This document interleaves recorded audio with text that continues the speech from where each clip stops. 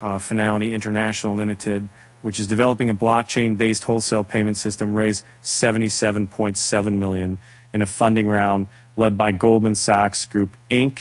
and BNP Paribas Payments of the New Federal Christ. Other investors in the London-based company's round also include the Depository Trust and Clearing Corp, Euroclear, Nomura Holdings Incorporated, and Wisdom Tree Inc. Fnality Chief Executive Officer Romayos Ram 20, and finally we're Ty Treon Banston.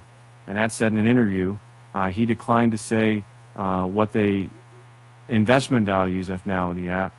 And the investment comes more than 4 years after Fnality's latest funding round, which raised £55 million in June 2019 from backers, including UBS Group AG, Banco Santander SA, and Barclays PLC.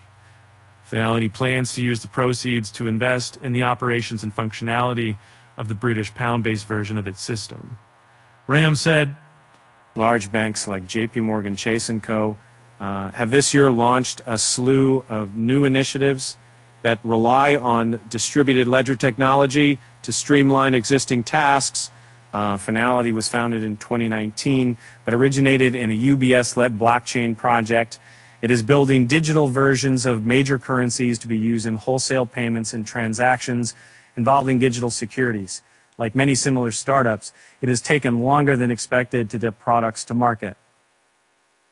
However, Ram said the company expects to begin initial operations of its Sterling payment system by year-end, subject to final regulatory approval. 5 people that take out time, 7.69%. If you're saying about the city people, your second world, that you can stand and your soldiers' belief of optimism emerging. And this is an indication of that. You could see